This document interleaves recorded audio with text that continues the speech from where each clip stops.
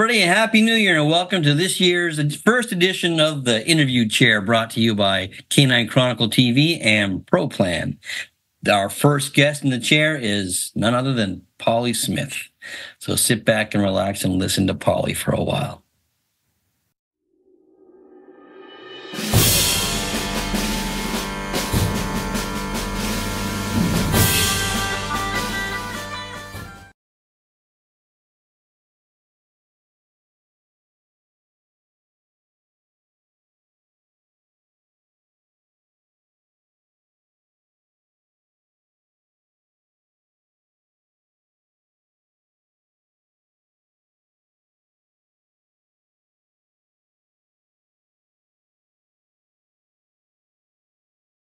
Everybody, Will Alexander here with this week's Interview Chair, the first one in 2024.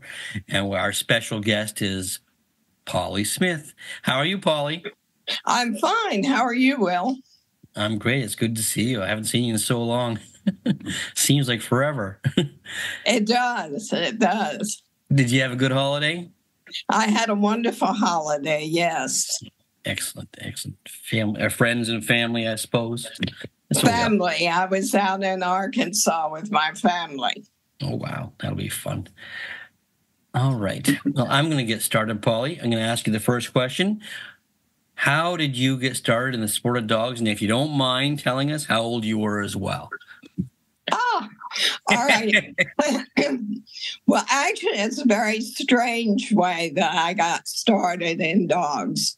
My parents were divorced, so my grandparents raised me. And they had left the farm and moved down to Columbia Pike outside Ellicott City. And so my grandmother would send me next door. A neighbor was a former teacher, and she tutored me. And she happened to have chow chows. So in order to get me to study, then I would get to play dog show with the chow chows after I'd studied in the morning. And the first dog I showed was a chow puppy, and I was 4 years old at the time. Wow. My. And then I started school, and I always was interested in the dogs because of the chows. And where did it go from there? Well, also at that time on Columbia Pike were two kennels. Bill Tootin, who was a well-known bulldog breeder judge, had a bulldog kennel down right outside Ellicott City. And then the Knoppenbergers, who bred collies, lived about 2 doors up from us. And Mr. Tootin would come up. He was a great friend of my grandfather's, and he would bring the bulldog puppies and sort of played with them and visited. And then the Knoppenbergers always had puppies, and I fooled with some of those too. So, and then I went to school and went to college and got into fox hunting and. You're going too fast now. So when did you get into fox hunting? So all through school, you didn't have much to do with the sport of dogs?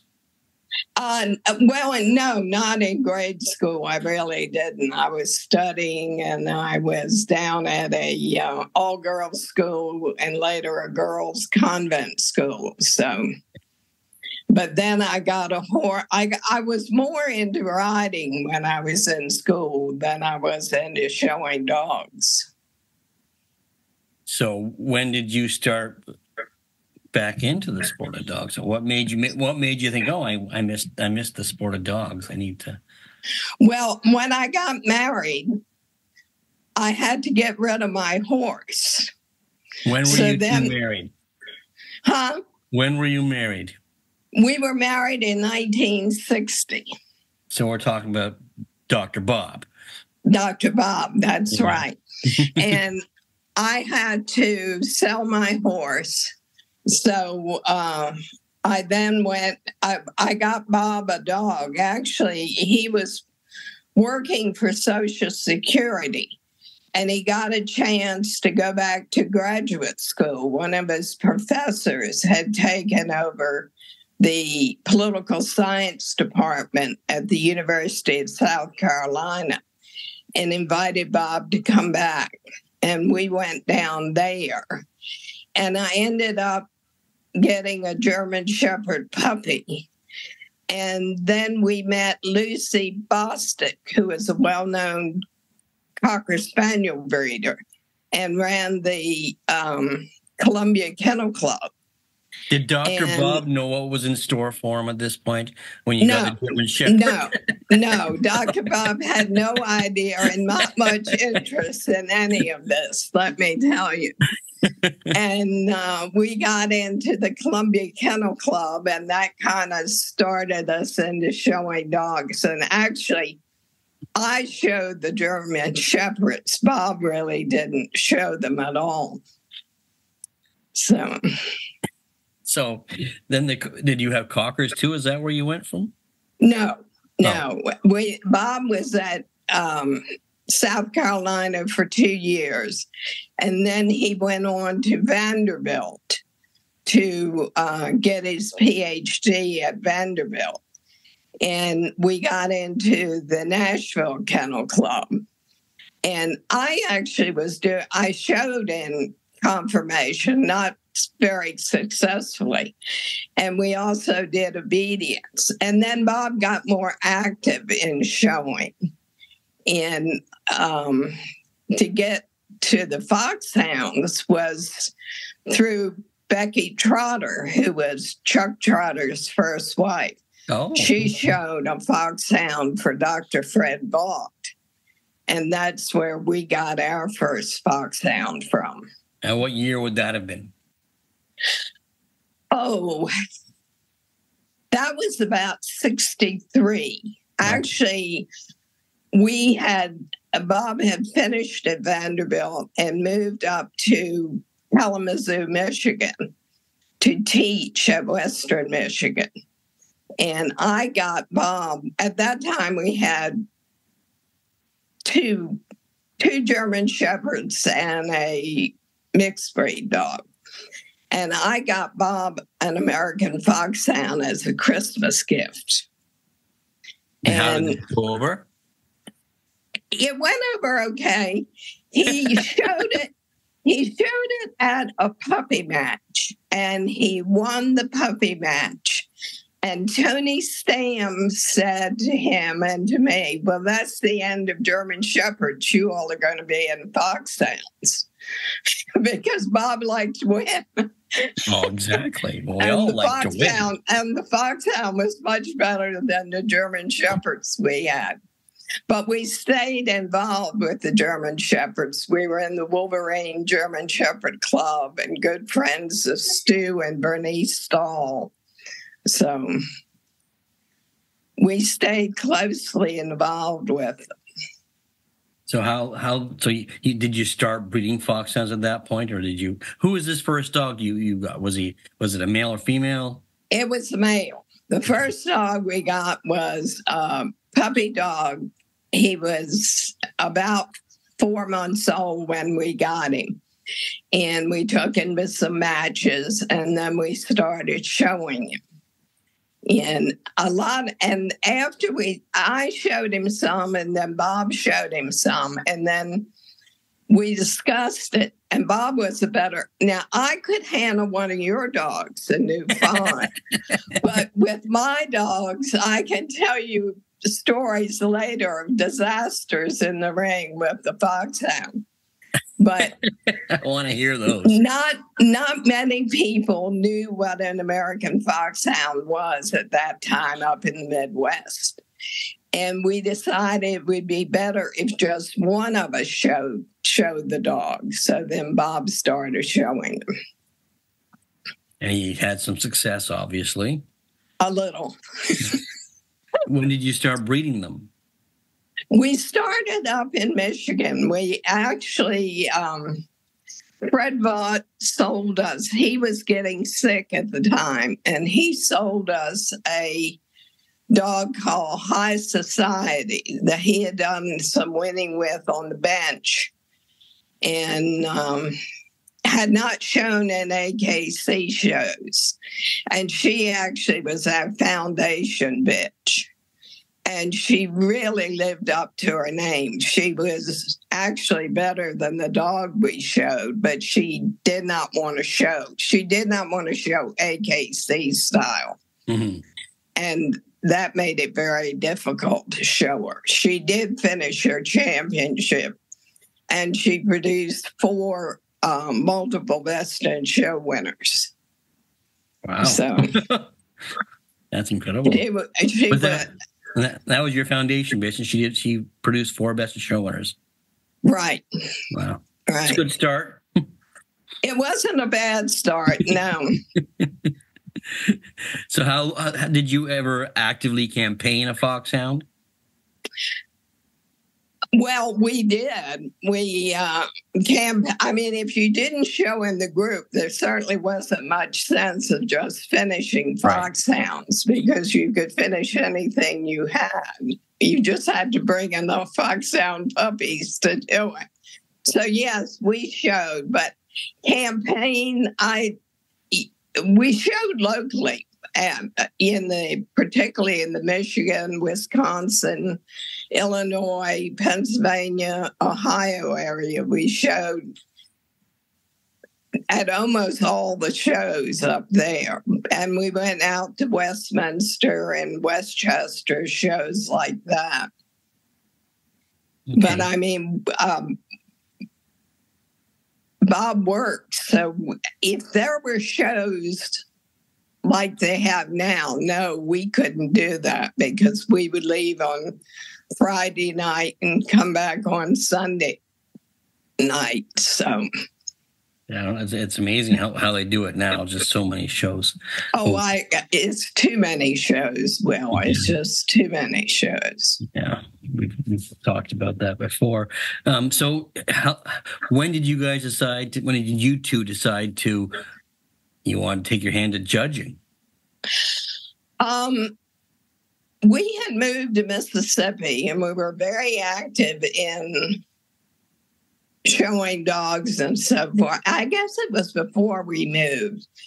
Len Brumby saw Bob showing the dogs, and he went up and talked with him and said he thought it was time that Bob at first asked him if he was interested in judging, and then told him he thought it was time for him to look into it and start judging.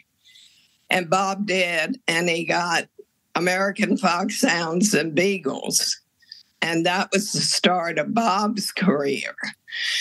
I was still raising Stuart. I still had the dogs. And quite frankly, I was much more interested in showing the dogs than judging.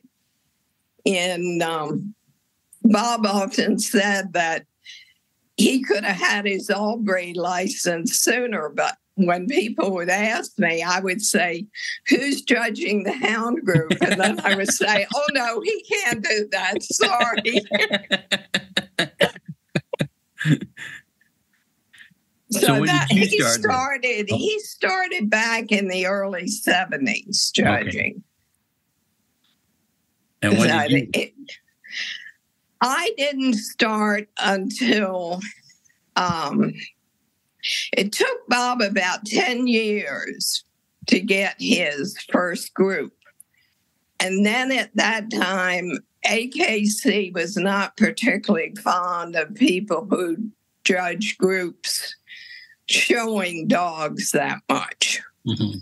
And so at that time, we sort of closed down breeding, and I decided, well, if I wasn't going to do this, then I ought to look into judging. And so I started. What year was that? I started looking into it in 79 and 80, and started judging, getting one breed or two breeds at a time. So, your camera's speaking on me. Can you just hold your camera up again properly? I'm having trouble right now. Something came up. Uh-oh. So hold on. Okay, I'll pause us then. There. How's You're that? good? Okay, good. That's good. Okay, we're back. So you started judging approximately 1979. Right. And at that time, you got you had to wait 6 months or a year before you could apply for any more breeds. And they'd give you one breed at a time and one breed. And it took me, it didn't take me as long to get my breeds as it took Bob, actually. And and then after I got the hound group, I went into the working group because a very close friend of mine who we had gotten started in dogs had Akitas, and I fell in love with Akitas. And I decided I would go into the working group then. And that was my second group. And that went fairly fast. Oh, good. I'm going to backtrack a bit. I didn't ask you because you brought up this person with the Akitas. What about your mentors while you were going through all this? Did you have any mentors that you leaned on that helped you get through this, even the process of the foxhound and showing dogs? Oh, we had a lot of people that helped us a great deal, particularly in the Michigan area. Tony Stam was a great help to us. Gene Hawk, who was a great help to us. Dick Becker. Dick Becker, he was a great guy. He was a wonderful man. Actually, Dick Becker ended up with a beagle called Jimmy Beagle. And he was a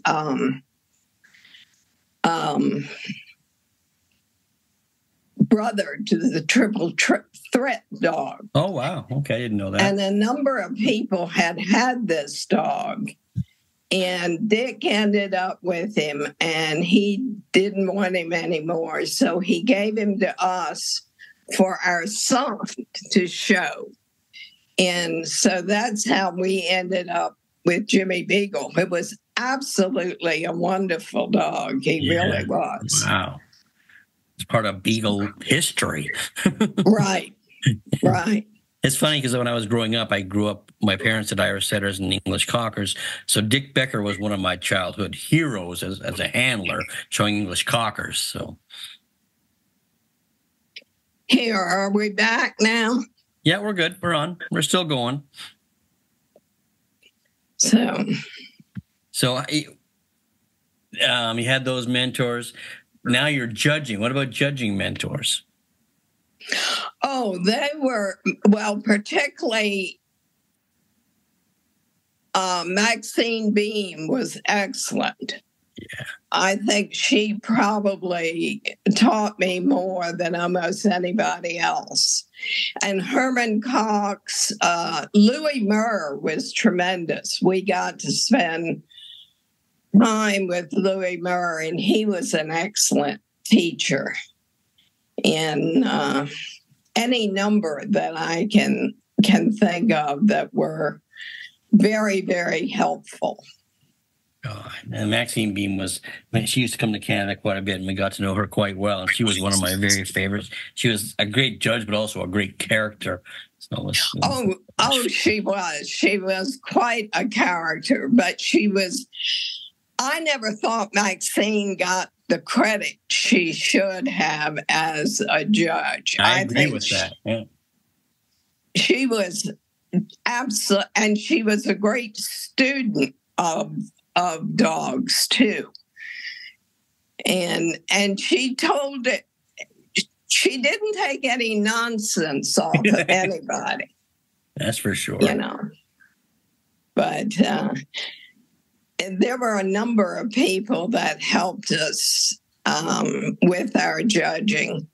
I think another judge that we learned a lot from was Hollis Wilson. Oh. Do you remember him? I do. Irish setter man. Yeah. Irish setter. And a wonderful judge and a good person. He really was. And Carly Harriman was a good mentor for us.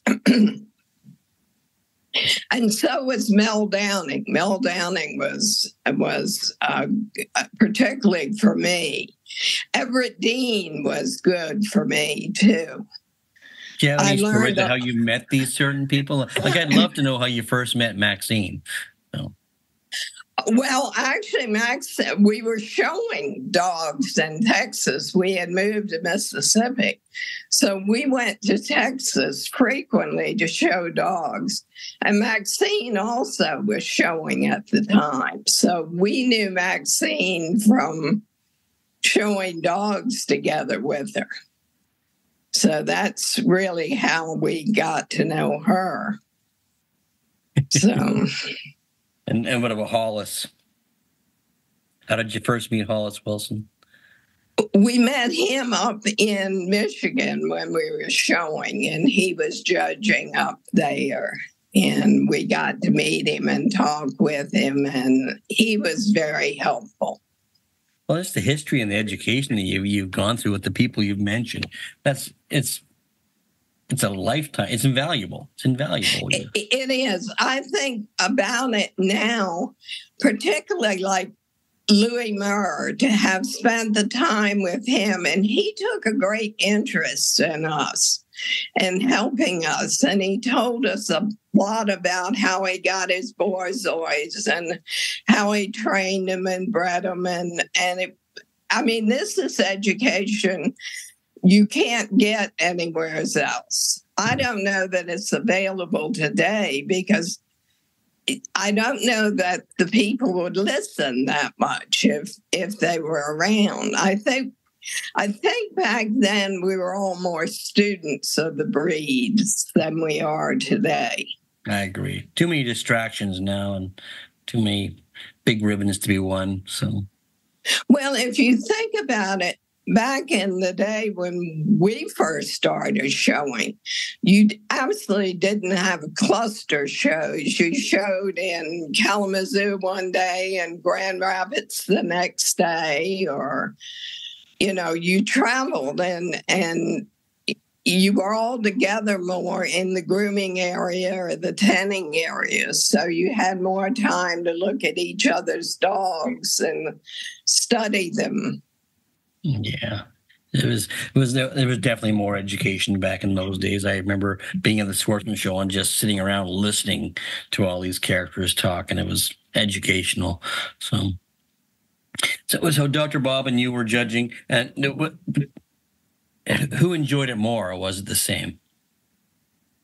I think Bob did. It took me a while to get into judging. Yeah. And I was very nervous about it. Herman Cox said to me, "Oh, get over it. Just go in there and look at the dogs and point to the one you like." Herman, I learned, in fact, I have letters from Herman Cox that he wrote me. He was a great letter writer. And he would write me a number of letters, and I still have them. And he always addressed me as the kennel girl. I was always Bob's kennel girl. So, but there are letters I treasure having from Herman. Oh, I'm sure. Earlier you had mentioned about some events in the ring when you were showing dogs. I want to know what those were. Oh.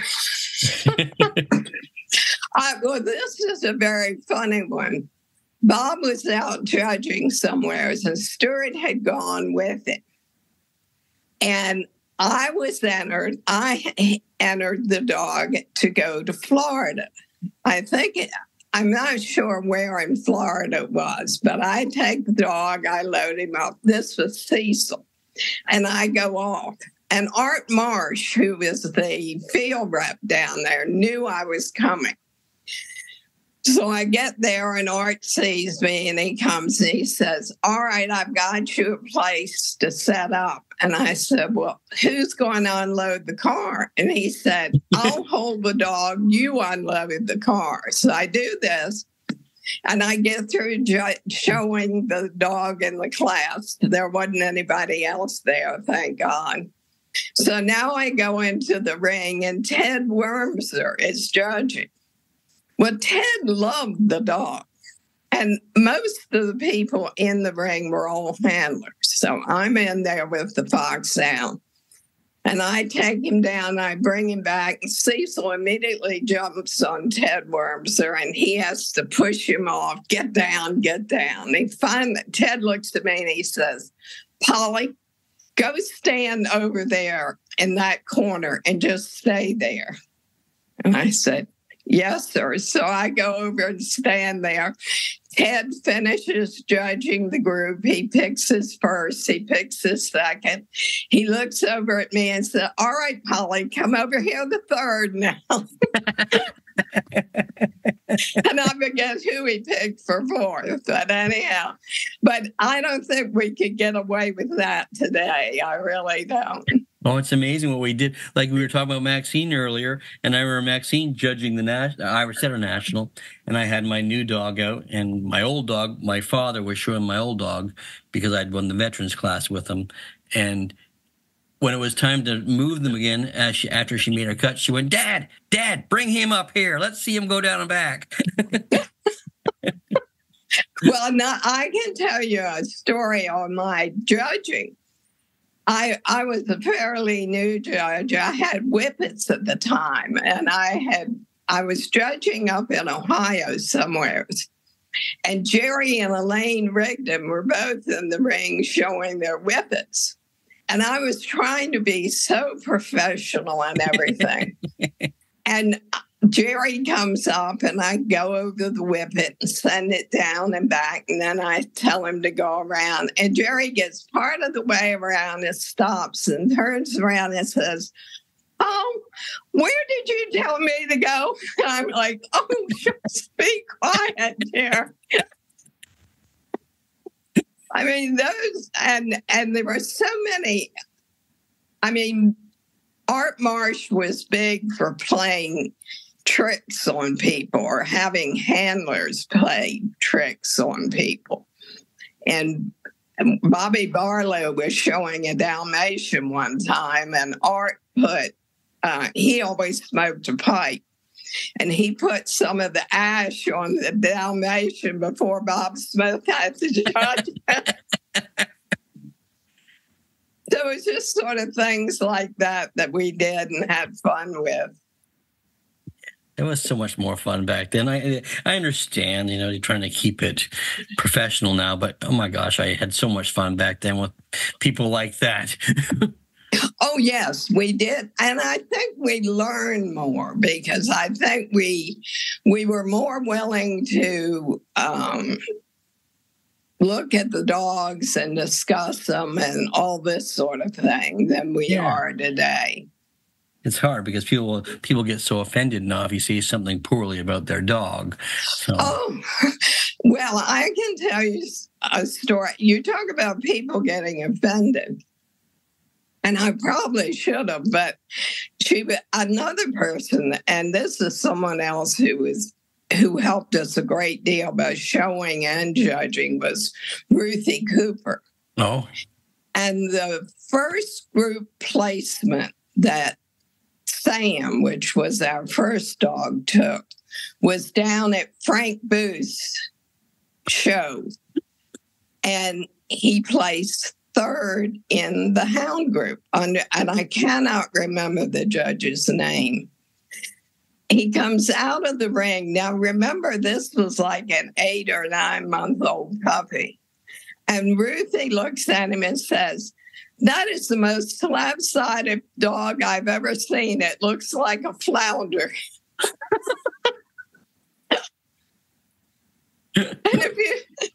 Oh, Lord. And he was slab-sided. There was no question about it.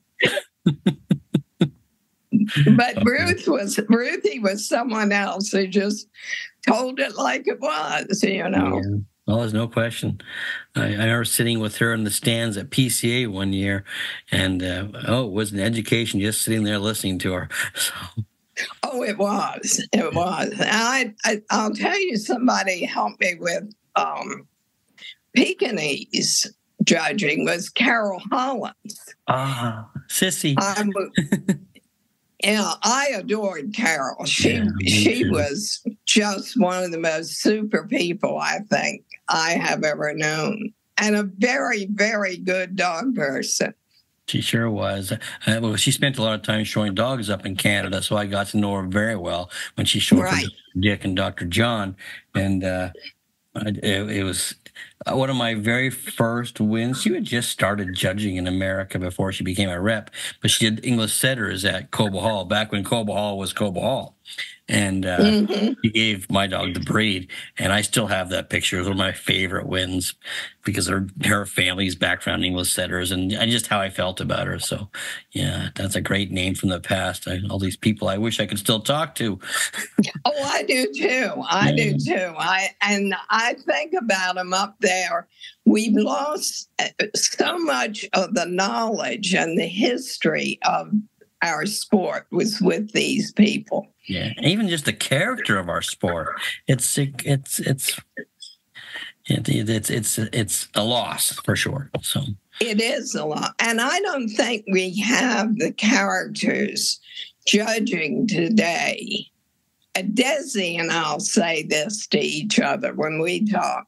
We don't have these people judging, and I think that's something missing from this sport. No question.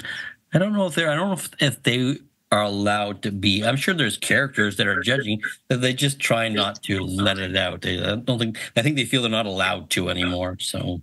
Oh, I think this is very true. Yeah. And you think about these people saying they want to know what we really think about their dog. No, they don't. No, there's no way they want to know what we think about some of them. They just want that ribbon. Right. That's what they want, is that ribbon. So, what advice would you have if someone that came to you and said they wanted to start judging dogs? What advice would you give them? I think I would tell them to do a lot of studying on the breeds they want to judge and be willing to listen to criticism. Mm-hmm. And learn. And that's something I don't know that I ever worried that much about what the field rep said. Somebody else that was a great help to us in dogs was George Ward. And George would watch Bob's judging. George would watch mine. And if he saw us doing something wrong, he would be the first to say something about it. Yeah. And so I think I learned a lot from Everett Dean in that. I think you have to stay a student constantly when you're judging. I think that's one of the important things to do. Oh, there's no question. I think if you stop learning, you've put a halt to your level. You do. You've got to keep learning. I've only judged, like I just started judging now, but I've only judged a few times. But I'm pretty sure I learn something new every time I judge. Oh, I think you do. I think even I don't think you're always know that you're learning something, but I think you are, regardless of what dogs or what you're doing in the judging. I think you need to. I know Annie Clark told me this.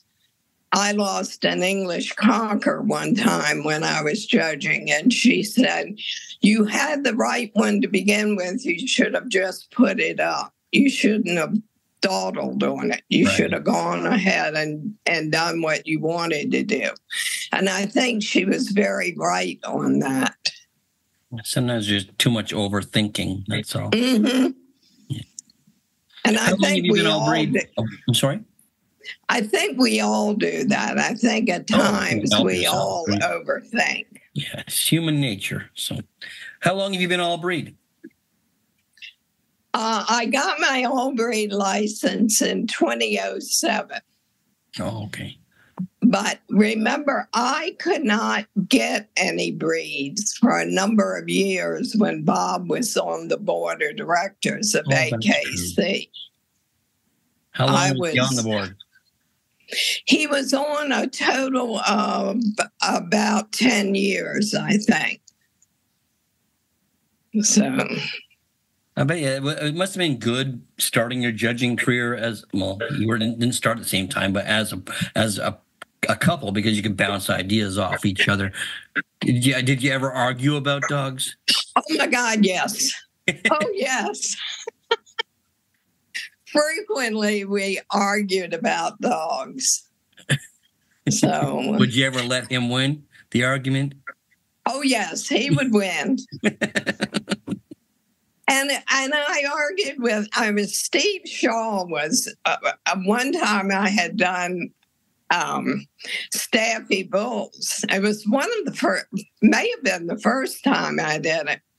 And I'm sitting between Bob and Steve Shaw, and the Staffy comes in the ring and they said, "Who judged that?" And I said, "I did." And they said, "Well, you did a horrible job. You need to go back and study them more."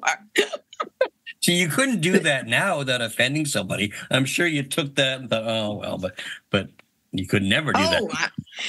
I took it one way. They were right. I did do a horrible job.